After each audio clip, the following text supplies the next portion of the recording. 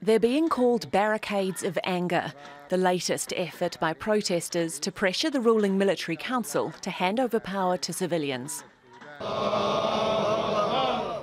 These prayers not only marking the Muslim Eid holiday, but also remembering those who cannot join them, the victims of what protesters say was a brutal massacre. Witnesses describe finding bodies burnt in tents after an attack by security forces on the camp in Khartoum that protesters saw as a shrine to their revolution.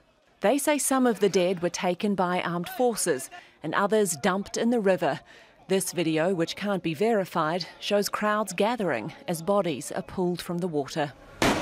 The military is being accused of trying to stop the violence being documented and shared by confiscating mobile phones. Next week we'll begin our civil disobedience. The military council has cut off the internet. They cut off the telecommunication networks to cover their crimes.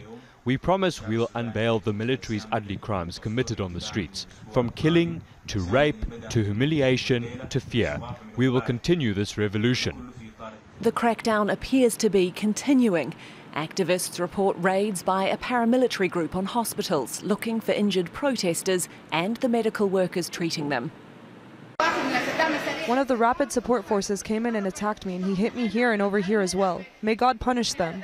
The doctors' union says the savage beatings suffered by patients and their colleagues are part of a wider campaign of violence. Yesterday we heard that 2 doctors have been raped and 30 women have been raped in one of the nearby neighborhoods to the headquarters of the military council.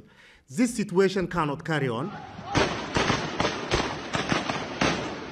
The military junta has apologised for the violence and says it will investigate. It's called for elections within 9 months, something the opposition has rejected.